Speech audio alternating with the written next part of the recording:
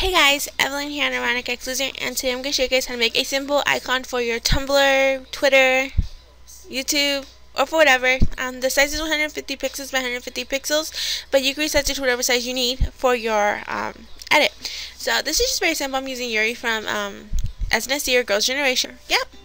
And I did a simple coloring, and we're going to save this coloring because I don't really remember it, so whatever. So we're going to go to File, New, and we're going to create a new document. And I'm going to do 150 pixels by 150. Simple. And I have my image here already, and it's already pre-cut out for me. I found this on DeviantArt, so you can go and search DeviantArt for cutouts, and you'll most likely find a lot. So we're going to hit Control T, and we're going to resize it to a smaller size. And we're going to shift it like so, and right about there. It's good. I'm going to Control A and go to Image and Crop just to cut off the extra bits.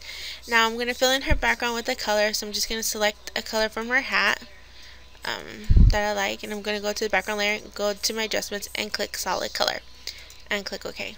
Now I'm going to add a gradient, so click Gradient. I'm going to click Black and White, send Linear to Radial, and reverse it, and then just stretch it out a bit, like so, and hit Soft Light.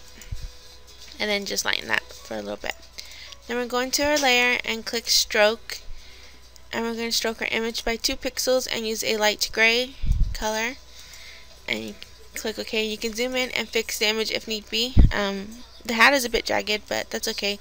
I'm just going to go ahead and just use my pencil and just resize it or cut it out to a liking I like so, and then fix her arm a little bit. And you can do this if you want, it's up to you.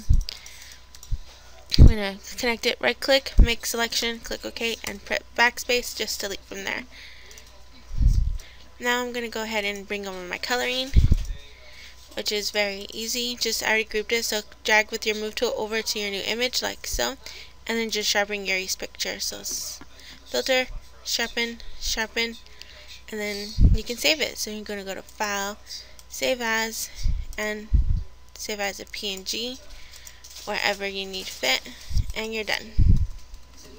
I hope you guys liked this tutorial. Don't forget to like, comment, and subscribe, and I hope to have more for you soon. Bye guys!